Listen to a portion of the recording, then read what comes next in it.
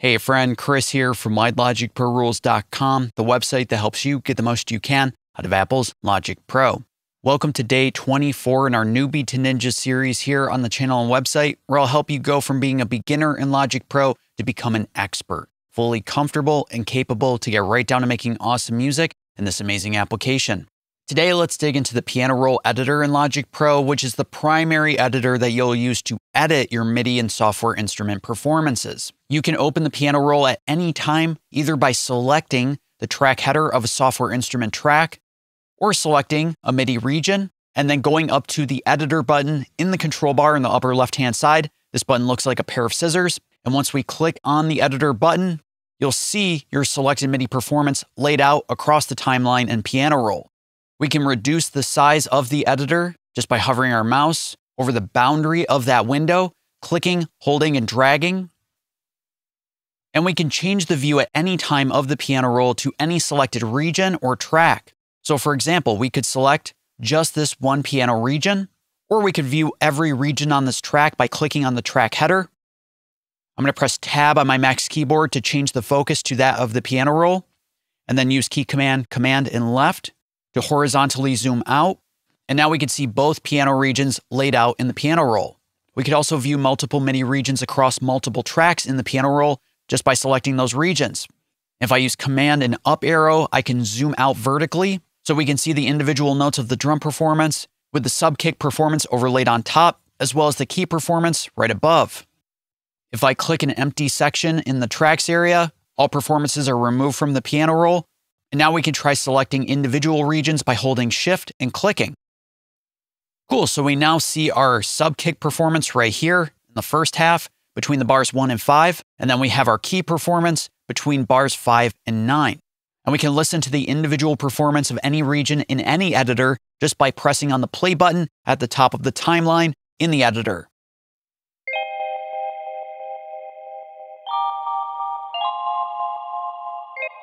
Pressing on the play button again in the editor will stop playback. Cool. The piano roll editor allows you to input and edit your MIDI performances on a note-per-note basis. With all these regions selected, we can start to edit the performances of the drums, the sub-kick, and the keys simultaneously in the same editor window. Just like with the tracks area, we can use key Command, Control, and Option to bring up the zoom tool, and we can zoom in on particular sections. And as you can see on the left-hand side, we have the keys of a piano chromatically laid out, starting with lower notes at the bottom and working our way up to higher notes at the top. We can click on individual notes in the piano roll to hear those notes play back.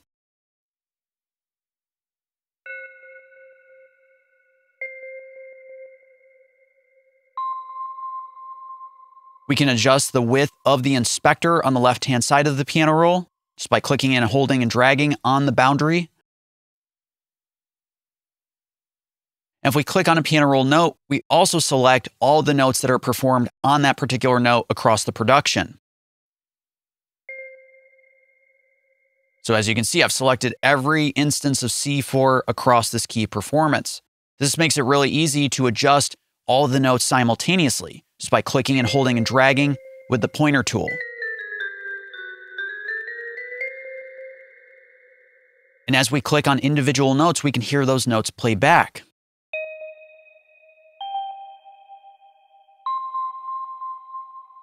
But as you click around the piano roll, hearing these notes over and over again can become a bit much. So you can click on this green MIDI out button to disable the playback of these individual notes as you work with them. All right, so up until now in this series, anytime we've wanted to input MIDI data for a software instrument into the tracks area, we've made it a point to record and perform the notes that we want to hear, either using the musical typing in Logic Pro or with a connected controller. But you can also input and edit MIDI information for your tracks by using your mouse. To do that, we're going to focus in on this empty Wurlitzer track that doesn't have any recordings or performances laid out. And to begin working with this track, we could either right-click or hold Control and click in an empty section of the tracks area for this track lane. This will bring up a pop-up menu with which we can create a MIDI region. All right, so we now have an empty MIDI region with which we can start to input notes. You can adjust the boundary of that MIDI region in the tracks area, clicking and holding and dragging. but you can also adjust the boundary of the region in the piano roll as well. Let's get rid of this region by selecting it in the tracks area and pressing delete on our Mac's keyboard. You could also add a MIDI region to the tracks area by changing your mouse's cursor to that of the pencil tool and clicking. All right, we now have another MIDI region with which we can adjust the boundary in either location. However, even faster is just to select the track header of your software instrument track and then use either the pencil tool or the brush tool in the piano roll to begin inputting notes.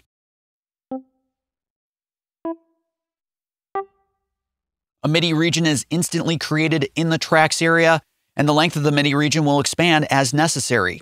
All right, I'm going to select all 3 notes by just clicking, holding, and dragging with the pointer tool over all 3 notes and pressing delete on my Mac's keyboard. And let's zoom in by holding Control and Option, and then clicking, holding, and dragging over a section of the piano roll. And now we've zoomed in on this particular area of the piano roll. I'll also expand the view of the editor so we can focus in on this Wurlitzer.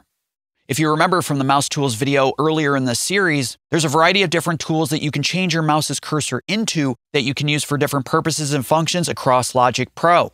And as it turns out, Logic Pro allows you to set mouse click tools specifically for each editor as well.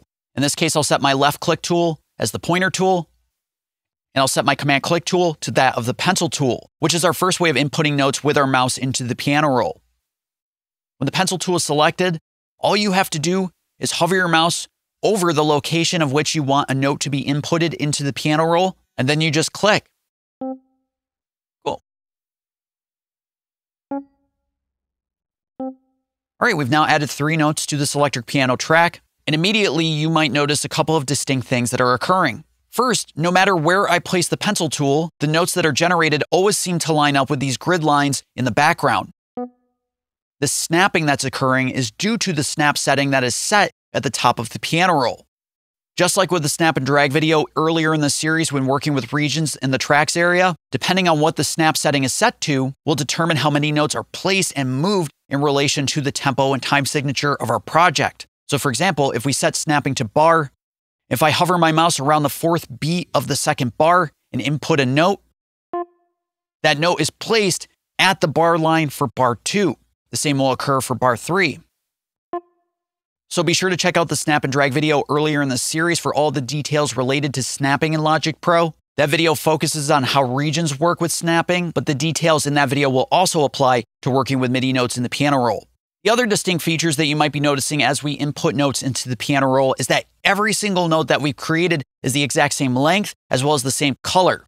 This makes it very easy to quickly input a consistent performance in the piano roll. The length of a MIDI note obviously would indicate how long that note should be played. And you can adjust the length of a MIDI note just by clicking and holding with the pencil tool and then dragging back and forth to adjust the length. You can see that the snapping action is dependent on that of the snapping right up here in the top. So I'm going to set this back to smart. Let's get rid of this note. Once again, I'll click and hold with the pencil tool to adjust the length of the note. If we take a listen, cool, very short. If we do the opposite now,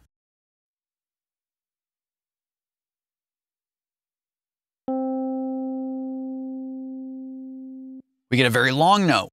The color of a MIDI note indicates the velocity of the note, or to put another way, how soft or hard the note is performed. So for example, we could select this note and go to the velocity slider in the inspector on the left-hand side. And if we adjust the slider towards the left, we work our way down to lower values of velocity, which would be notes that are performed with less intensity, as noted by the cooler color of the note. If we take a listen, all right, the note is so quiet that we can't hear it. So let's now select the note again and adjust the velocity to something slightly louder. Take a listen. All right, now we're starting to get some volume. And as you can see, as I adjust the velocity slider, because the note has been deselected, nothing is changing. So let's select it once again and adjust.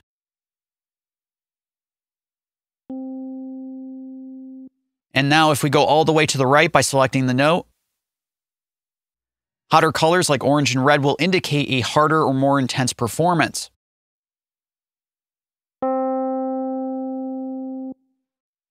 based on the adjustments that we make of a particular note in terms of velocity and length, will now be the default note of the next note that we generate in the piano roll.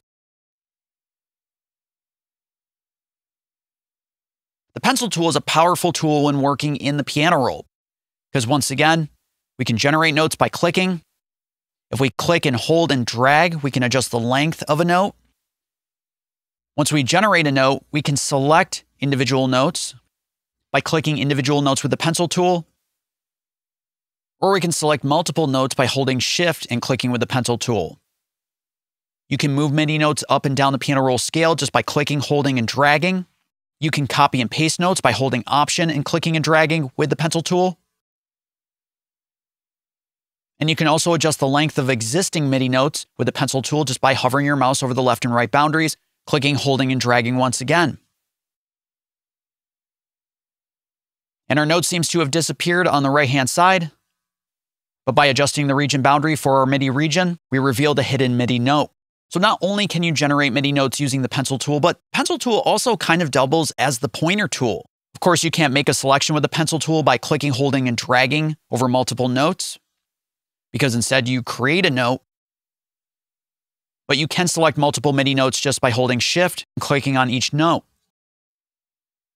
And a really cool thing is that regardless of the mouse tool that you're using, if you hold Control and Command and hover your mouse over a MIDI note, you get the velocity tool with which you can adjust the velocity of all selected notes. So we can adjust all four without having to go to the slider in the left-hand side, or just a single note. And if you generate a note in your project with which you want to use as the default for the next generated note, so maybe I want to start using this green note here. We can right-click on that note, and from the pop-up menu, we can define this note as the default note, at which point, if we click again now with the pencil tool, our green note is now the default note that will be generated. The other mouse tool that you'll often use to input and edit MIDI notes into a MIDI region in the piano roll will be the brush tool. Whereas with the pencil tool, you're able to input and edit MIDI notes on a per note basis, the brush tool essentially allows you to paint MIDI notes into the piano roll editor. And the length and pitch of those notes that are generated using the brush tool are dependent on that of the time quantize as well as the scale quantize parameters that are set in the left-hand side of the editor. So check it out. The time quantize is set to 1 note per bar, and the scale quantize is set to that of C major. So with the brush tool, when we click and hold and drag across the timeline, we generate 1 note per bar. If we move our mouse either up or down, the generated note snaps to the notes of our chosen scale. The brush tool also doubles as the eraser tool. So if you decide you want to remove a note, you just hover the brush tool over the note you want to get rid of. You'll see the eraser tool. And once you click, you remove that note. And you can swipe across multiple notes to remove them as well, just by click, hold, and dragging. All right, so let's go to the time quantize. And we'll set this to maybe 16th notes. And we could set the scale to something completely different outside of C major. Or you could just turn it off completely. And now, if we use the brush tool, we can paint in 16th notes across the grid. Just like with the pencil tool, you can also adjust the boundaries of a MIDI note with the brush tool just by hovering your mouse over the left or right boundary of that note. Click, hold, and drag to adjust this length. And once again, if we hold Control and Command, we get the velocity tool with which we can adjust the velocity of this note. Sometimes brushing in multiple MIDI notes to the same exact note in the piano roll can be kind of tough, especially if you're working with something like 16th or 32nd notes. For example, as I brush MIDI notes across this entire MIDI region, I'm accidentally moving my mouse above and below my intended note on the piano roll. So thus I'm placing MIDI notes at the wrong pitch. So if we use Command Z to undo, and now when we click and hold with the brush tool, the first note that we generate, as long as we continue to click and hold, if we then just press Shift on our Max keyboard, you don't even have to hold it, just click on it, and now draw, no matter where you move the mouse, the notes that are generated never stray from your intended pitch on the piano roll. And lastly, with the brush tool, we can also define a particular pattern to paint in, just by selecting all the notes in the pattern. And with the brush tool active, if we right click or hold Control and click, in the pop-up menu, we can define this as the brush pattern. So check it out. If we now paint in these MIDI notes, when I click and hold and then press Shift so I don't have to worry about which direction my mouse goes, either up or down, we start generating notes. And the notes that we generate follow the pattern that's been set with that menu. And you can always reset the brush pattern just by, once again, with the brush tool, right click or hold Control and click, and then going up to Reset Brush Pattern. So now we're back to a standard 16th note brush pattern. And of course, we always have the pointer tool, which allows us to make selections, adjust the length of MIDI notes, move MIDI notes, make adjustments to MIDI notes. And we can always delete a note by selecting it and pressing delete on our Mac's keyboard. And you can also mute notes by making a selection and pressing Control M on your Mac's keyboard to mute those notes. All right, we've tackled a lot of ground in the piano roll editor. Tomorrow, we're going to dig into two particular features of the piano roll that you're probably going to see yourself using time and again. And that's the time quantize as well as scale quantize features. Thanks so much, and I'll see you for more tomorrow. Take care.